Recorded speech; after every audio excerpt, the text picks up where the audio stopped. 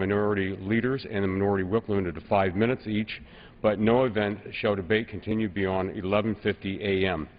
At this time, the chair recognizes the gentleman from Illinois, Mr. Gutierrez, for 5 minutes.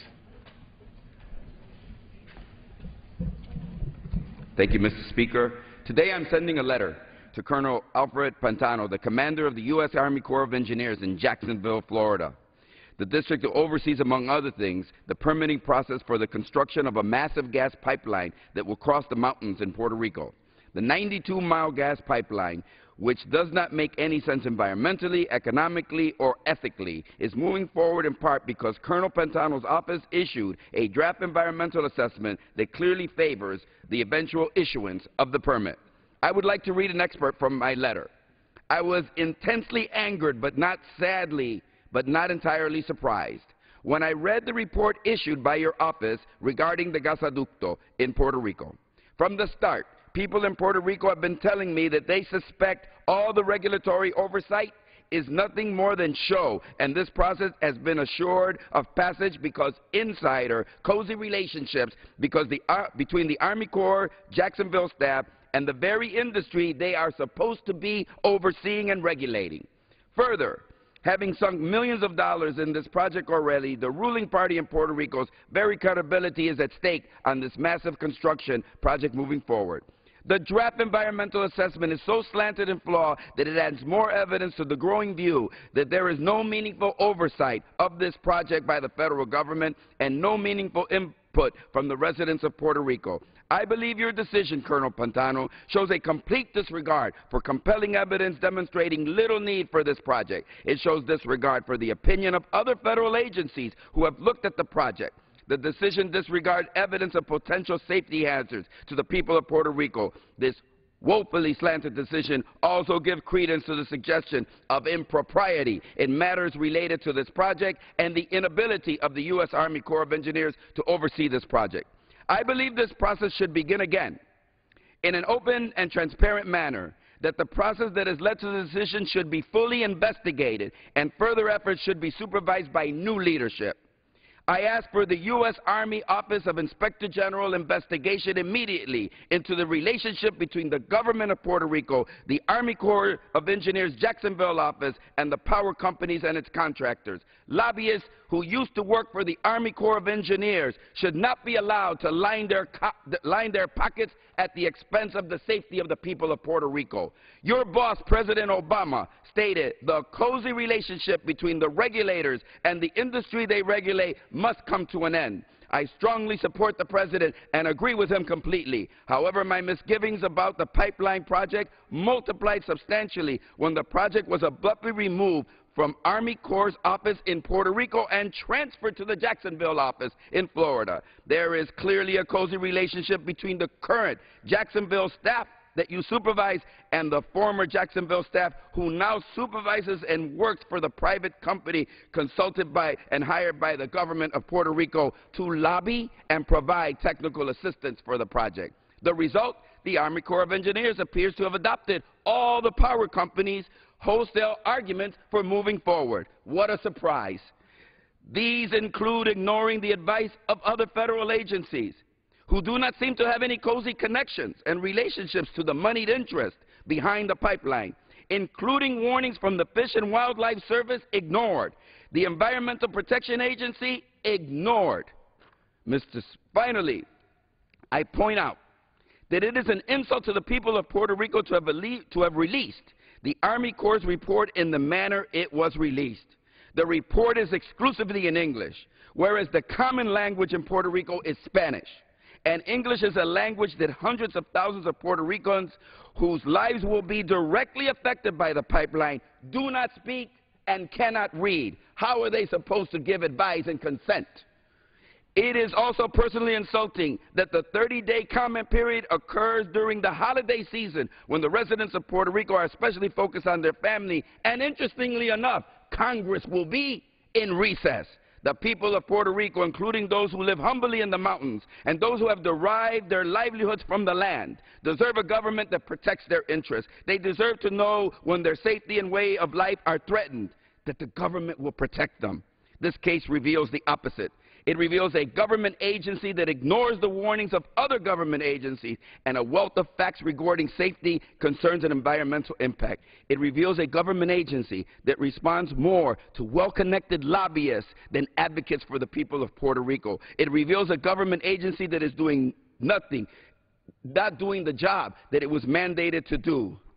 Mr. Speaker, I ask unanimous consent that this petition, on behalf of many individuals and environmental groups from the Legal Assistance Clinic at the Law School at the University of Puerto Rico, to have the environmental assessment translated into English be submitted officially into the record.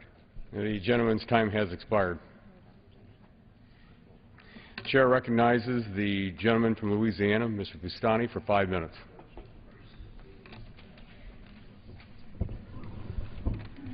Thank you, Mr. Speaker.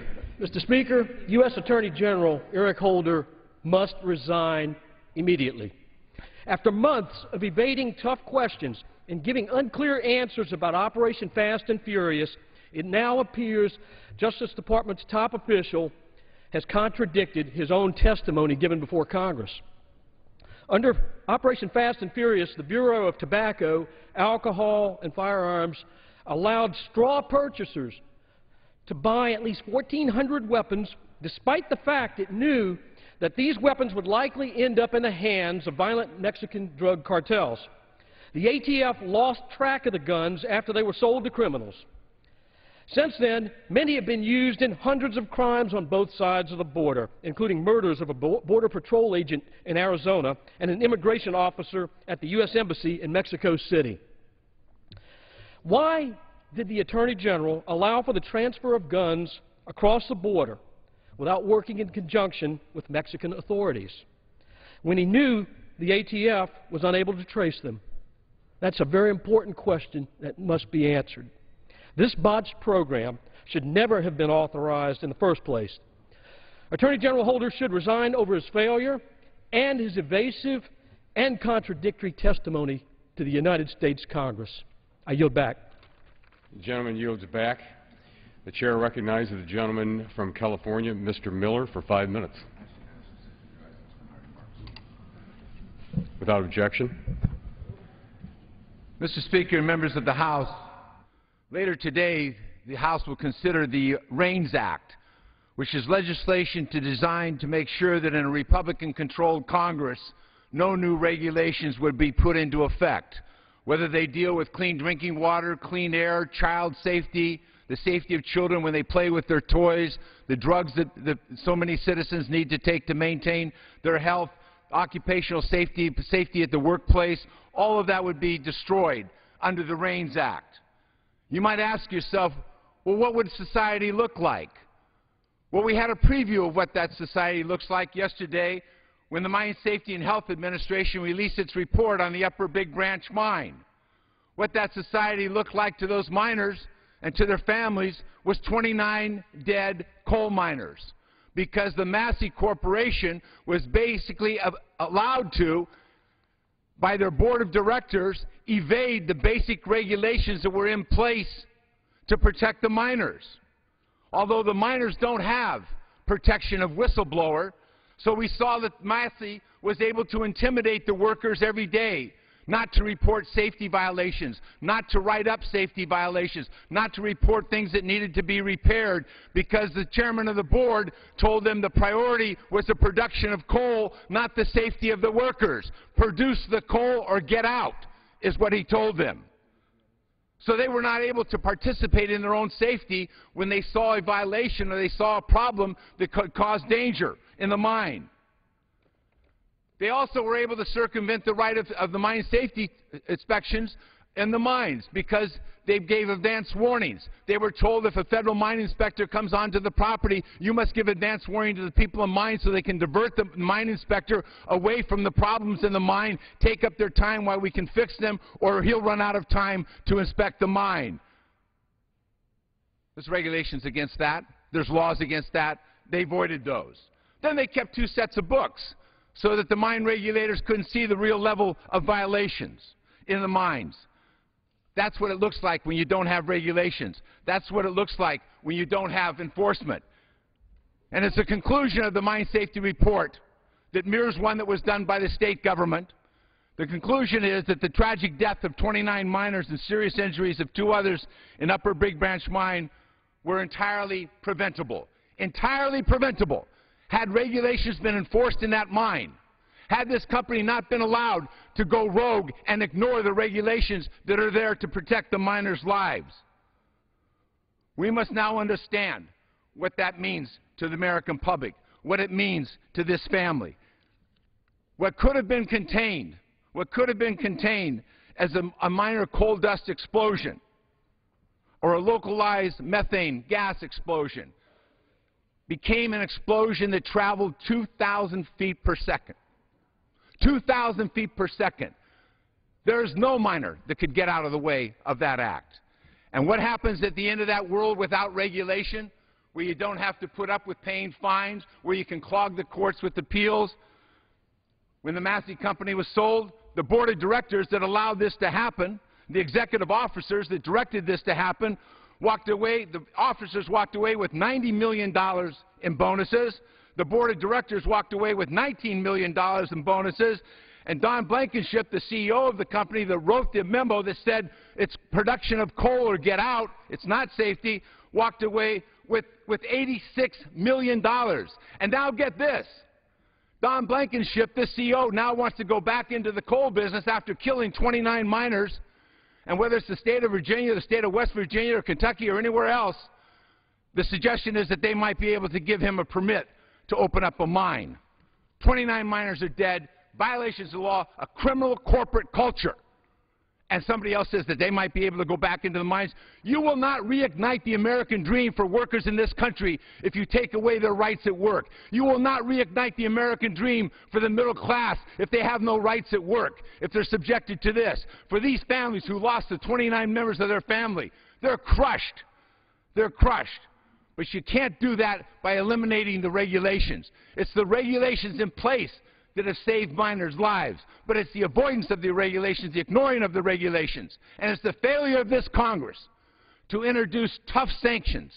When you obstruct a federal safety investigation, it should be a felony. Somebody should go to jail.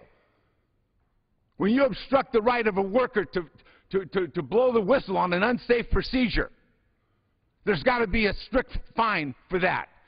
That's how we reignite the American dream. We've got a lot of work to do in this Congress, but you can't do it by stopping all regulations that protect our families, that protect our communities, that protect the workers in America today. The chair recognizes the gentleman from Texas, Mr. Poe, for 5 minutes. Mr. Speaker, the sun was lazily rising on the horizon. It was around breakfast time on a stunning Sunday morning. It was quiet, peaceful, calm. People felt secure. There was a small tropical breeze as the American flag was being raised on a nearby flagpole. It was this day that Luke Trahan, a 22-year-old sailor from southeast Texas, noticed large formations of aircraft darkening the glistening sky. He kept watching in awe until suddenly the aircraft broke formation, dove from the sky, and unleashed a fury of deadly, devastating bombs and torpedoes on a place called Pearl Harbor in the Pacific. It was this day, 70 years ago this morning, when Luke and his fellow sailors, soldiers, and Marines saw war unleashed upon America. It was December 7th, 1941. The Japanese had caught America by surprise and took advantage of an unprepared nation. And after the smoke cleared on that morning of madness, 98 Navy planes and 64 Army aircraft were destroyed. Luke's unit, Patrol Wing 1, lost all but 3 of its 36 aircraft. 2,471 Americans, servicemen and civilians, were killed by this unwarranted invasion of terror from the skies. The pride of the United States Navy, the battleships, West Virginia, California, Oklahoma, Tennessee, Utah, Maryland, Nevada, and Arizona were trapped in the harbor. They made easy targets for the Japanese pilots. The sailors on board these battle wagons fought with the courage of an entire legion of warriors when they were attacked by skillful, fanatical, and tyrannical enemy. All of these fierce U.S. Navy battleships were sunk or damaged. Their guns, Mr. Speaker, are now silent. The hull of the USS Arizona became the sacred graveyard in the peaceful Pacific for more than 1,177 American sailors and Marines. I have seen, Mr. Speaker, the oil that still seeps to the surface from the hull of the battleship Arizona. Luke Trahan and his Navy buddies in Patrol Wing 1 quickly got organized, prepared, and waited for 2 days for the expected land invasion by the Japanese. It never came. But America was at war. It was World War II, and the war was long. It spread from the Pacific to Europe to Africa to the Middle East to Asia. The Japanese, then the Nazis, seemed undefeatable. But even the Japanese were concerned about the spirit of America. The Japanese commander of Pearl Harbor invasion remarked that Japan and what it had done was wake a sleeping giant. World War II was hard. Millions served in uniform overseas. Millions served on the home front. All sacrificed for the cause of America. The nation woke from a somber sleep of neutrality and with our allies defeated the tyrants that would rule the world. That was a time when Americans put aside all differences and united to defend freedom in our nation. Mr. Speaker, I'm always intrigued by the stories of those war heroes and the folks of that generation. There isn't one of them that cannot recall the exact moment and place they were when they heard the news of Pearl Harbor. Both of my parents, barely teenagers at the time, still talk about what they were doing when they heard on the radio that broadcast that Sunday morning about the invasion. Until September 11th, this was the deadliest attack on American soil. December 7th, 1941, a date that will live in infamy. Those were the words of President Franklin Roosevelt that became forever embedded in the minds of patriots across our land, igniting and launching a nation into the fiery trenches of battle throughout the world. Those of that greatest generation proved that when freedom of this nation is threatened, our people will stand and fight. They'll bring the thunder of God upon our enemies. Defending freedom and liberty was the battle cry of the sailors, Marines, and soldiers that died 70 years ago at Pearl Harbor. We remember December 7th, 1941, and the Americans who stood tall and kept the flame of America burning brightly. They were a remarkable bunch of people. They were the Americans.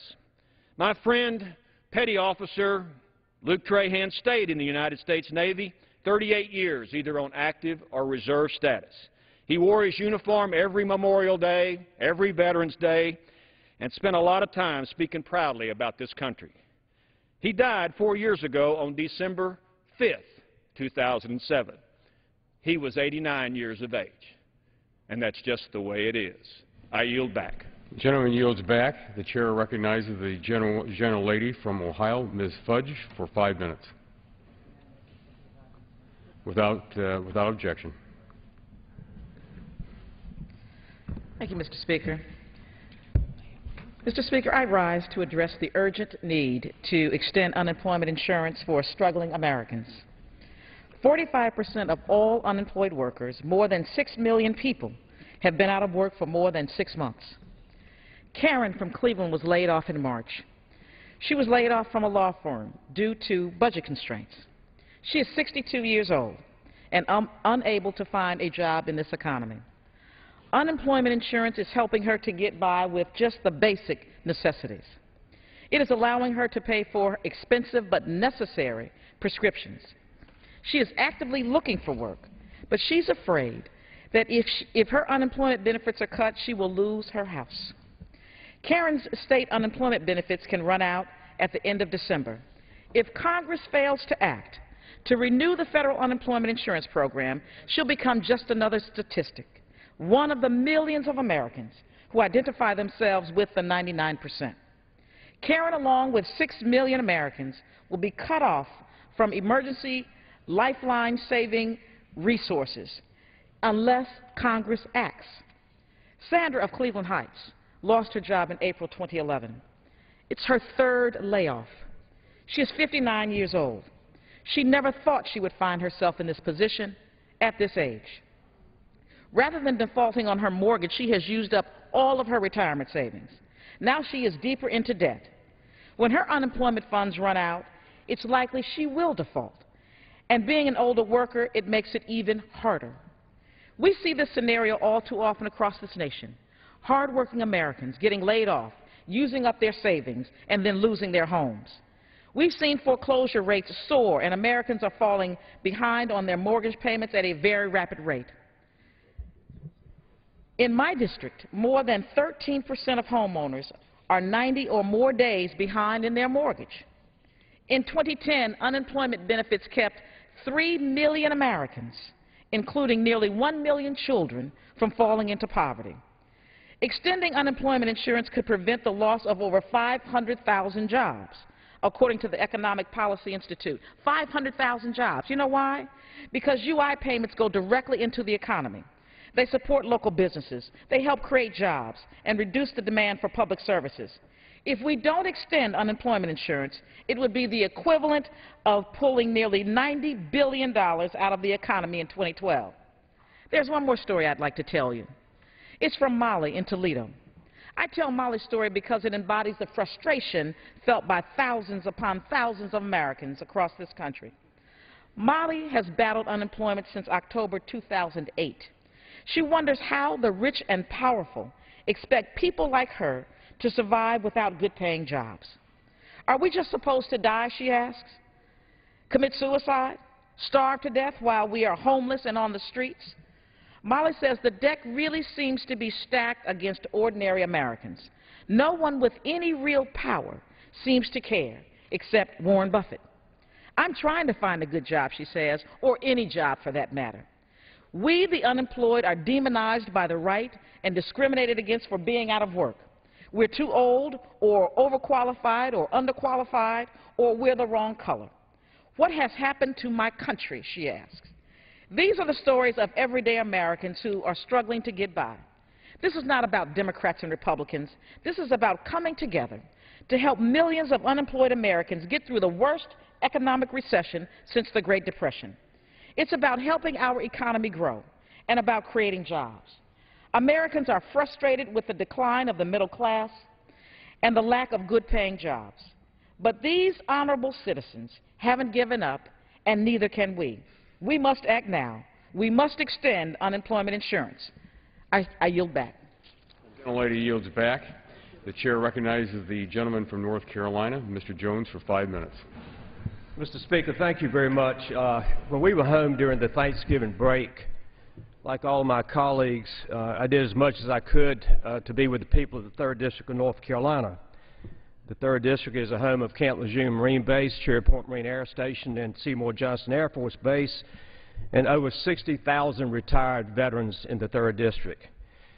Since coming back to Washington, I've done 2 town meetings by phone.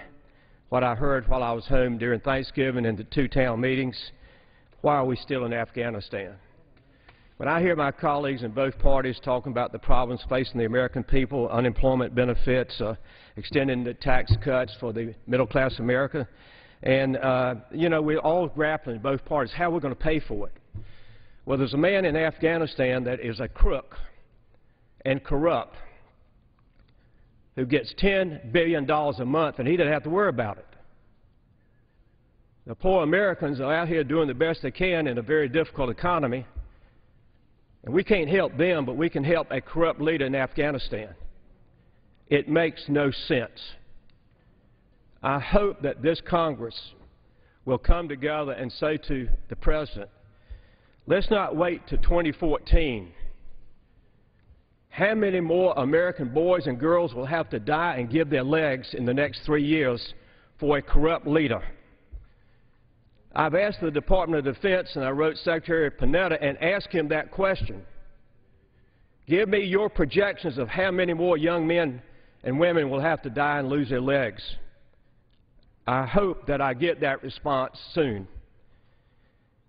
That brings me to the point of a young Marine I saw at Walter Reed Bethesda about 3 weeks ago. There were 4 Marines from the 3rd District of North Carolina. 3 had lost both legs, and the one that had lost only one leg, a corporal, mom sitting in the room, said to me, "Sir, may I ask you a question?" I said, "Certainly you may." "Why are we still in Afghanistan?" And I looked at him and I said, "I don't know why we're still there." Mr. Speaker, it makes no sense. The American people and the people of the 3rd District of North Carolina are saying we have won. Bin Laden is dead. Al-Qaeda has been dispersed all over the world. Mr. Speaker, it is time, as we debate these very difficult, complex issues for our nation, that we get smart with our foreign policy. And smart means let's don't try to police the world.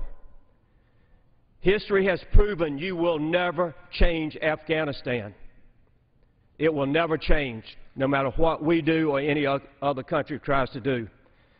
So, Mr. Speaker, beside me is a poster with a flag-draped coffin coming off the plane at Dover. And with humility, I tell you today, Mr. Speaker, I've signed over 10,400 letters to families and extended families who've lost loved ones in Afghanistan and Iraq. I thank God that He has allowed me to have a heart large enough to feel the pain of war, because I've never been to war. But when I sign those letters, I feel the pain of the families. And I lick every envelope that I send. Mr. Speaker, with that, I want to close my comments by asking God to please bless our men and women in uniform. God to please bless the families who've lost loved ones fighting in Afghanistan and Iraq. God, please bless the House and Senate that we will do what's right for the American people. Bless Mr. Obama that he will do what is right for the American people. And 3 times I will say, God, please, God, please, God, please continue to bless America. Thank you. The gentleman yields back. The chair recognizes the gentleman from Minnesota, Mr. Ellison, for 5 minutes. Mr. Speaker, before I begin my remarks, I want to publicly associate myself with everything Walter Jones just said. He is absolutely right. Mr. Speaker, this holiday season, Congress has chances, a couple of chances, right in front of them to do what's right for the American people and to side with the overwhelming percentage of Americans suffering out there in this economy. For an entire year, the majority in the House has not offered a single bill to create a single job. In fact, the only thing that the Congress has been doing is creating an environment where public sector jobs are cut and where private sector jobs, though they have been growing, are offset by those public sector cuts, leaving us with an unemployment rate which we're happy to have at 8.6%, but within the historical context is still a national disgrace and an outrage to have unemployment at 8.6% for so very long. But we're happy to have it because it has been as high as 10. And now we're threatening to leave more than 2 million Americans, including 13,000 in my home state of Minnesota, out in the cold during the holiday season by taking away their unemployment insurance. Right now, 14 million people are unemployed, and companies really aren't hiring. For most of these people, unemployment insurance is the only thing that's keeping them in their homes and not out on the street. According to the Census Bureau, unemployment insurance has pulled 3.2 million Americans out of poverty last year, and that's why Congress needs to make sure that all Americans, Mr. Speaker, continue to have this vital lifeline available. Any credible economist will tell you that unemployment insurance creates jobs. Every dollar invested in unemployment insurance yields a return of $1.52 in economic growth. At least 200,000 jobs would be lost if Congress fails to pass the extension of unemployment insurance benefits. Congress must not leave Washington for the holidays without extending unemployment benefits that create jobs and put money into the pockets and on the tables of millions of Americans. Republicans, both Democrat and Republican politicians, we together have not passed that jobs bill. While the Republicans are in the majority and I believe bear the weight of the responsibility, it's a responsibility of every member of Congress to call for the extension of unemployment insurance benefits and jobs at this critical time. America can't wait. We shouldn't be leaving hardworking Americans high and dry this holiday season. This holiday season, we can spur economic growth, create jobs, and strengthen the middle class by doing the right thing of extending unemployment insurance benefits. On behalf of the good people who play by the rules and lost their jobs because of Wall Street greed, and while this majority looked the other way, I urge all of my colleagues to support the extension of unemployment insurance benefits. The gentleman yields back. The chair recognizes the gentleman from Illinois, Mr. Kinzinger, for 5 minutes. Well, I thank you, Mr. Speaker. There's been a lot of talk lately about Afghanistan. You hear it every day. You heard it just a little bit ago about why are we in Afghanistan? What are we fighting for? Isn't it time to go home? And I've got to tell you, the easy thing to do is to stand up and say, let's just declare victory and let's leave. And then whatever happens after we're gone, it's not our fault anymore. It's not our problem. That's the easy thing to do. You know, the America I grew up in and continue to grow up in and live in is not the country that always picks the easy thing. The thing about the American DNA is I believe we do, typically, the right thing. Now, let me tell you, I'm still a pilot in the military. I still fly for the Air National Guard, and I've had the privilege and honor of serving overseas with my fellow men and women in uniform. Although most of my experience was in Iraq, I remember in Iraq a time when members of this House stood up and said that the war in Iraq is lost, that there's no way to win, and it's time to just come home. And we see today that now the American troops are coming home from Iraq, but under a condition of victory. And while I have concerns about that timetable for withdrawal, I think anybody would agree that that's better than had we just in 2006 and 2007 folded up and taken the easy way. So let me ask my fellow members of Congress and let me ask the American people, what is it we're fighting for in Afghanistan? And I have here a very disturbing but a very appropriate picture of what it is that we're fighting for. The young girl you see on the top, her name is Bibi. Bibi is 17 years old. When Bibi was 12 years old, she was sold to somebody basically as a slave as a result of a member of her family committing a crime and selling her as reparations for that crime. For 5 years, she was beaten by her husband until one day she decided to run away to seek freedom. Well, she was caught. Her husband caught her, drug her back to his house, and the Taliban, as a way to enact justice, forced him, with his brother holding her down, forced him to cut off her nose and to cut off her ears. She then proceeded to basically crawl to her uncle's house, and her uncle ignored her. And somebody finally called the hospital, and they said, go to an American forward operating base, they'll take care of you. And you hear the stories of the major who took care of her talking about how she showed up and talking about the fright that she had in her eyes. I took a trip to Afghanistan recently and saw a village where a man was standing on a berm with an AK-47. And I talked to him through a translator, and he informed me that not 2 days ago his daughter fell into a well and drowned. But yet he still believes that his village needs protecting. And he could be sitting at home mourning the loss of his daughter, and I'm sure he mourned the loss, but he was standing out defending his village. Because he wants what Americans want, what anybody around the world wants. They want security. They want to be able to raise their family. Bibi just wants to live her life without being beaten and sold into slavery. Today, because of the American presence in Afghanistan and those of our coalition partners, you see the picture at the bottom of this, the best part of this picture, and that is girls in school learning to read and write, learning that there's a world out there, learning that despite where they were raised and born, they too can have some of the freedoms and some of the privileges that folks in the rest of the world, and especially in the United States, have. So let me say this. It is so easy to stand up and say this is not worth it. But I'm going to tell you, the second verse of the Star-Spangled Banner has a line that says, "Oh, conquer we must, when our cause, it is just." Ladies and gentlemen, what we're doing in Afghanistan is not extending an empire. It's bringing freedom to millions of people, taking out jihadists that would believe that they would kill people simply because you believe differently than them. And we are standing up for freedom around the globe. The greatest disinfectant to terrorism is freedom. Ladies and gentlemen, the fight in Afghanistan, though difficult, is worth it.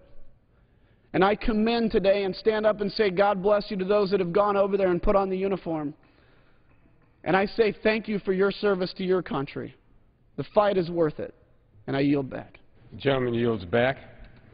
The chair recognizes the gentleman from New York, Mr. Rangel, for 5 minutes. Without objection.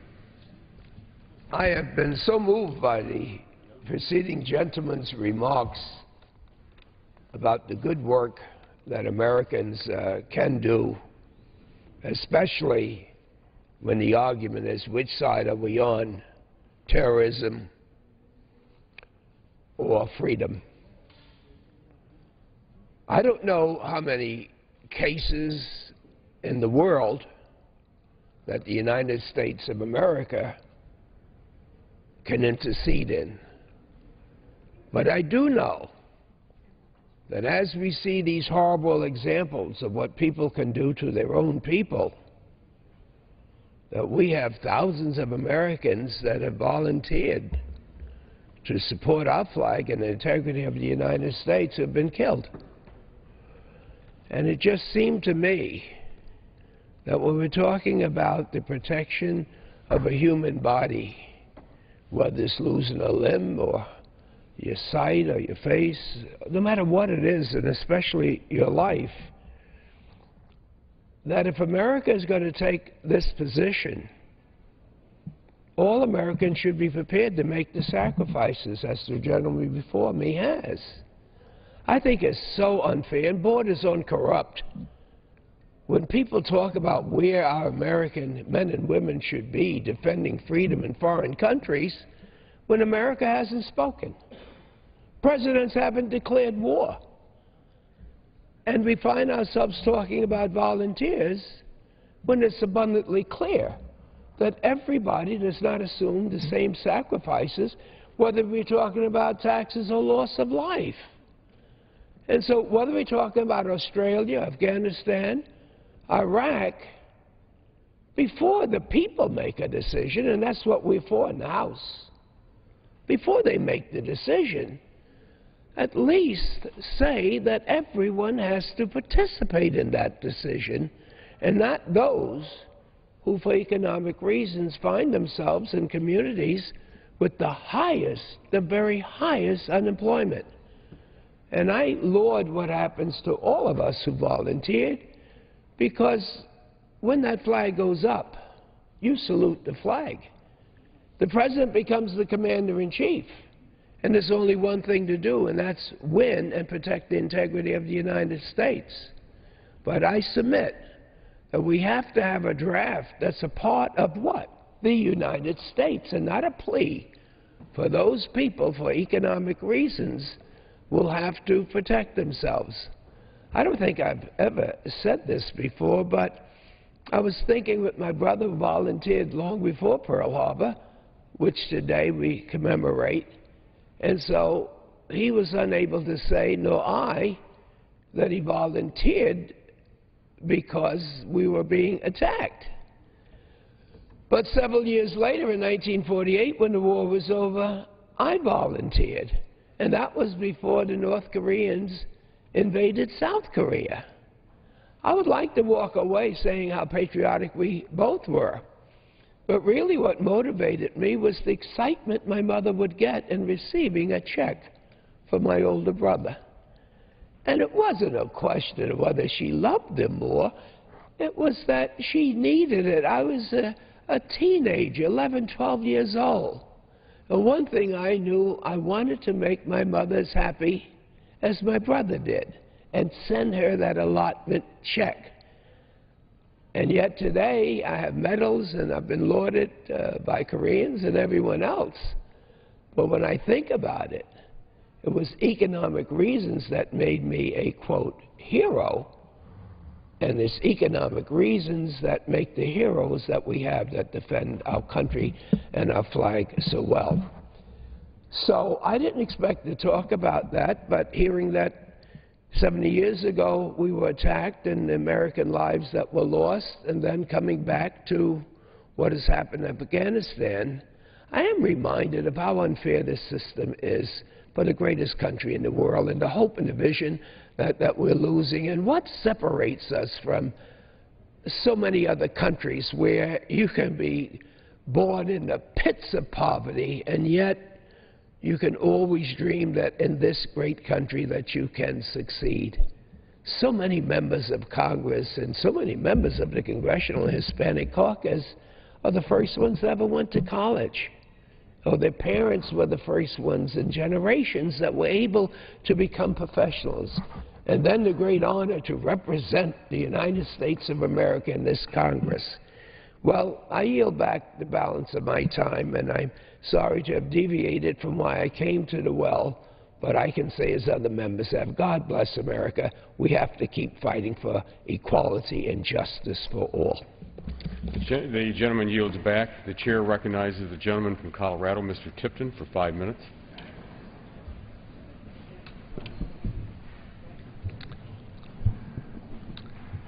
Thank you, Mr. Speaker. Yesterday, legislation that I sponsored along with Senator Michael Bennet from Colorado passed the House floor.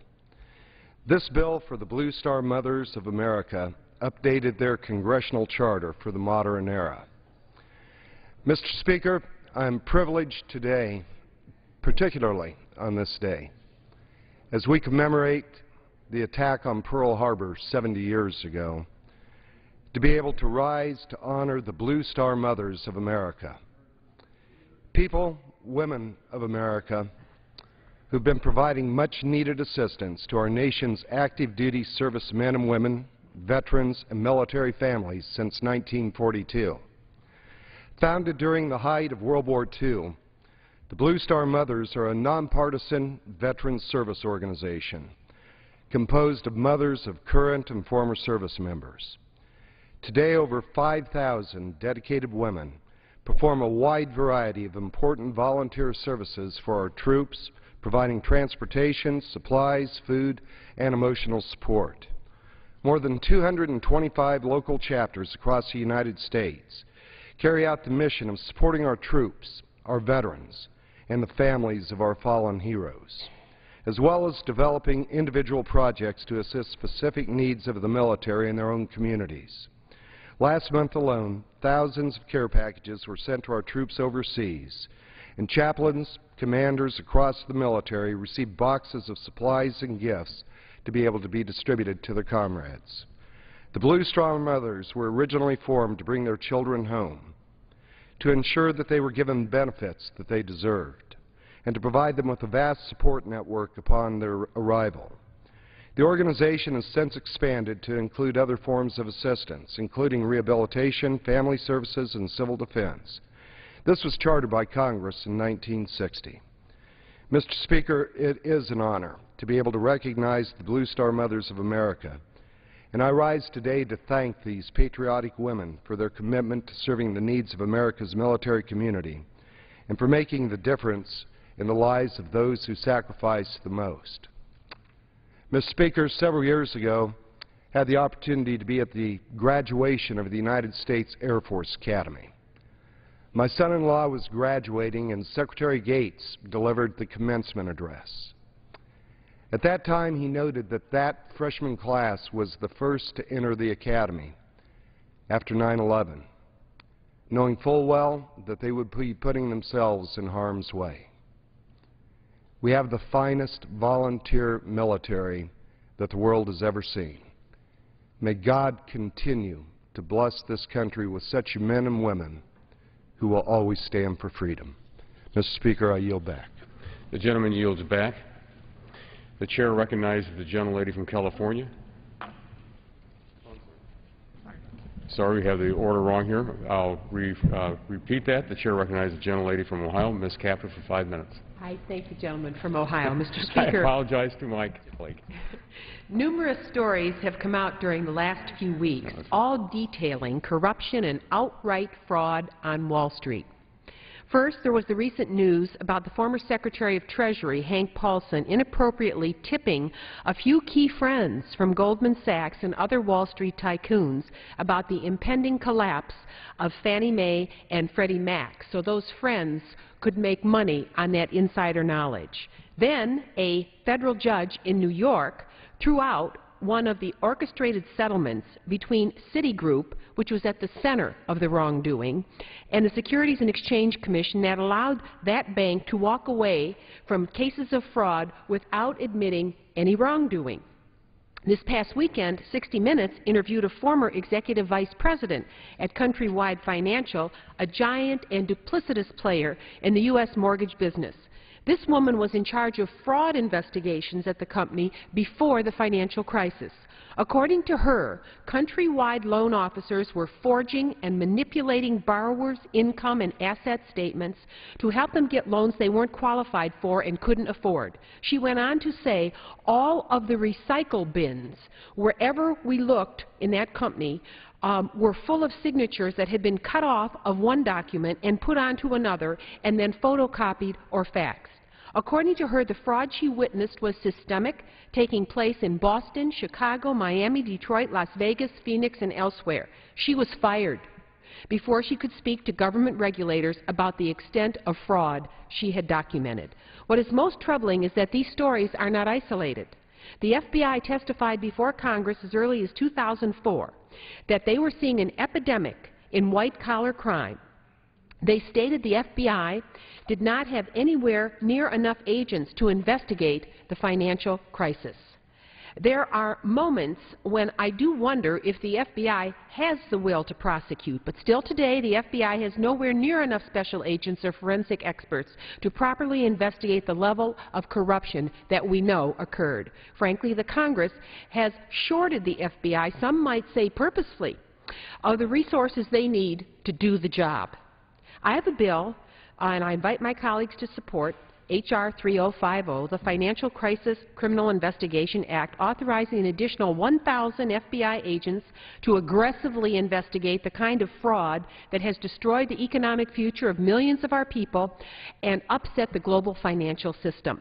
Back when we had the S&L crisis in the 1990s, we had 1,000 agents. You know how many there were working when this started? 45. We're only up a little over 200. Think about that, America. Why do you think these people aren't in jail? Frankly, this Congress has not taken its responsibility seriously.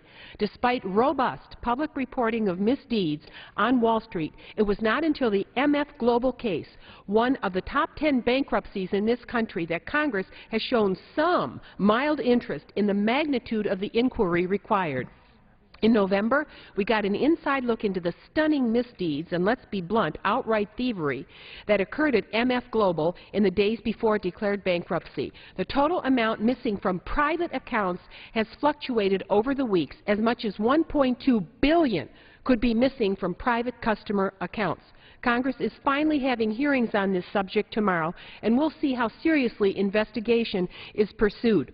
Let me say the public has a right to know on what specific dates throughout 2011 money from customer accounts was wire transferred in order to meet MF Global's margin calls. This is the key question. Members should ask, probe, and exact the truth. The public has a right to know on what specific dates through 2011 was money from private customer accounts at MF wire transferred in order to meet MF's global margin calls. If Mr. Corzine authorized the taking of those funds, then this body should remind him that no one is above the law, not even someone who is a former Goldman Sachs CEO, former governor, and U.S. Senator. Whichever friends and associates aided his actions in that company should be brought into full sunlight, as well as other companies that were likely involved in those wire transfers. The fact that hundreds of millions of dollars, if not over $1 billion, can simply be stolen from a major banking institution from the inside requires full investigation, not just by the Congress, but by the FBI. I'm reminded of that book written by Professor William Black, The Best Way to Rob a Bank is to Own One. Well, I wonder how much of that applies in this case. It's time that Wall Street white-collar crimes be prosecuted seriously, that this Congress do its job, give the FBI the resources it needs to fully investigate and prosecute, and the committees of this chamber use their full authority to do no less. Mr. Speaker, I yield back my remaining time. The gentlelady yields back. The chair recognizes the gentleman from Nebraska, Mr. Smith, for 5 minutes. Thank you, Mr. Speaker. I'm pleased to speak today about the regulations from executive in need of scrutiny, or the REINS Act. This bill, which I have co-sponsored, restores accountability to the regulatory process by requiring an up or down vote in Congress and the President's signature on any new major rule before it is enforced on the American people. Overregulation, Mr. Speaker, is devastating our economy and hindering job growth. Of the current administration's new regulations, 200 are expected to cost more than $100 million each. 7 of those new regulations, however, will cost the economy more than $1 billion each. At the current pace, the total regulatory burden for 2011 alone will exceed $105 billion. And the federal government has created more than 81.9 million hours worth of paperwork this year alone, costing employers $80 billion just in compliance. It's no wonder a recent Gallup poll found small business owners citing complying with government regulations, quote unquote, as the most important problem they face. Nebraskans have not been immune to the reams of red tape being handed down by federal regulators. Just yesterday, it was reported the city of Grand Island, Nebraska, population 51,000, will be saddled with a $3.2 million compliance cost due to a new federal emissions regulation. This EPA cross-state air pollution rule was finalized June 1st and will be enforced January 1st. But this is only one example. There are additional, even more costly rules and unworkable timelines coming down the pike, all of which mean a much longer winter for Americans struggling with high energy costs. But it doesn't stop there. Recently, the Department of Labor proposed a misguided rule which would restrict youth involvement in agriculture work. Yes, Mr. Speaker, anything from milking cows and feeding calves to hauling hay and detasseling corn would come under fire under the department's current rule. Everyone agrees the safety of these young people and workers everywhere is of the utmost importance. But by allowing such heavy-handed, thoughtless regulation, we're greatly restricting opportunities for rural youth. These jobs, often seasonal, teach young people responsibility and the value of hard work, and they're able to earn a little spending money in the process. I'm also a proud co-sponsor of the Farm Dust Regulation Prevention Act of 2011, H.R. 1633, which the House is slated to consider this week. This bill would prevent the EPA from regulating farm dust, or the type of dust which naturally occurs in rural areas. Farmers and ranchers already are subject to strict federal and state regulations to control dust. It makes no sense for the EPA to impose costlier requirements on top of the existing standards. While the EPA has backed off without legislative action, nothing certainly prohibits the agency from regulating farm dust in the future. During a time of economic hardship, keeping the door open for additional regulatory overreach is not the answer. Actually, I'm often reminded of a meeting I had in southeastern Nebraska with representatives from a federal agency. Good people they are. One of them said it had been more than 20 years since he'd ridden on a gravel road. For me, this meeting certainly emphasized the disconnect between Washington and rural America. These are only a few examples of the regulatory burden and uncertainty facing Nebraskans who recognize economic growth ultimately depends on job creators, not regulators. Mr. Speaker, I encourage my colleagues on both sides of the aisle to support common-sense regulatory reforms like the REINS Act. This is yet another step toward increased accountability, improving the regulatory process, and providing certainty for job creators in my home state of Nebraska, but in states all across the country. Thank you, Mr. Speaker. I yield back. The gentleman yields back. The chair recognizes the gentlelady from California, Ms. Woolsey, for 5 minutes. Mr. Speaker, the violence rages on in Afghanistan. Earlier this week, suicide bombers struck in 3 different cities, in each case targeting Shiite worshippers who were observing a religious holiday. The death toll is at least 63, according to a news report, and a Pakistani extremist group has claimed responsibility for the attacks. One eyewitness told the New York Times, he said, and I quote him, he said, "We saw 30 or 40 people on the ground missing arms and legs." Another said the Kabul blast was timed to wreak the maximum havoc as the bomber detonated at the moment that the crowd was largest, when one group was going into the mosque and another was exiting. In the 10 years of this war, it's the first attack specifically against Shiites, adding a sectarian angle and religious tension that didn't and hadn't previously been prevalent in the Afghanistan conflict. Mr. Speaker, how can we call our occupation of Afghanistan a success when after 10 years attacks like this and making a young woman like Bibi that was talked about on the other side of the aisle earlier this morning, makes her victimization and her terrorization commonplace? When this is commonplace, we cannot be having success in Afghanistan. The truth is, our continued military presence is aggravating the violence, not containing it, and certainly not stopping it. I'm not saying that Afghanistan will be magically transformed when the last of our troops leaves, but our best hope for peace, for security, and stability there is a swift end to this war. But here's another important thing, Mr. Speaker. If we do this right and have an end to the war that is meaningful, it would mean the beginning of an even more robust engagement with Afghanistan, an engagement based on the principles of smart security. In other words, a peaceful partnership based on mutual respect, assistance to strengthening Afghanistan's democratic infrastructure, not with military force, but with civilian support.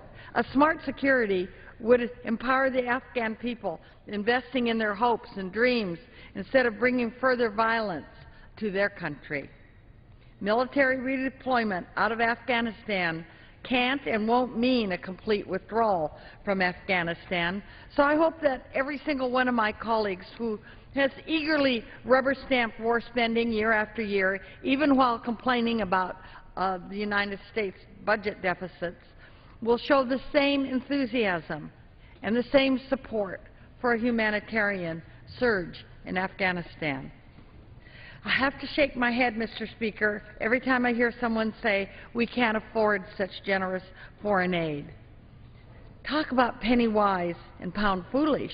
Last fiscal year, we spent roughly $2.5 billion on development assistance in Afghanistan. Mr. Speaker, we go through that much war spending in Afghanistan every single week. The bottom line is that smart investments provide more security at a fraction of the cost, pennies on the dollar compared to waging war. Allowing extreme poverty and widespread unemployment to prevail throughout Afghanistan imperils our national security as much as anything else. Where there's hopelessness, that's where insurgents get a foothold. Nothing breeds terrorism like hardship, deprivation, and despair. Mr. Speaker, because it's the right thing to do, and because it's the best way to protect America, let's bring our troops home.